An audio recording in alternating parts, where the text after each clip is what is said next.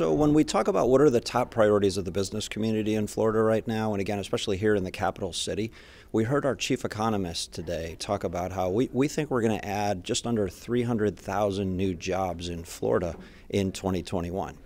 Now, that means that small businesses have to do well, and that means that the legislature has to do no harm. We need to keep taxes low, regulations low, litigation low.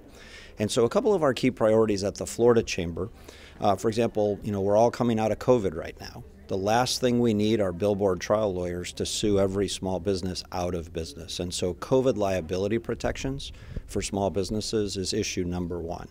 Also, while we're on the subject of small businesses, Florida is one of only 2 states that does not collect sales tax from out-of-state remote sales tax operations. And that puts our small local retailers at a huge disadvantage.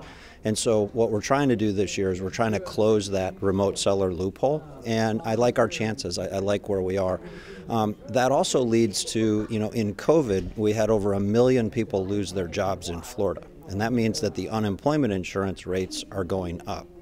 And so the legislature is looking at a scenario where we collect the out-of-state sales tax and we use it to buy down the unemployment insurance. And so that's really good news for businesses all over Florida. So if we can get the right workforce, if we can keep our taxes low, if we can fix our broken litigation climate, then all small businesses want is a shot to compete.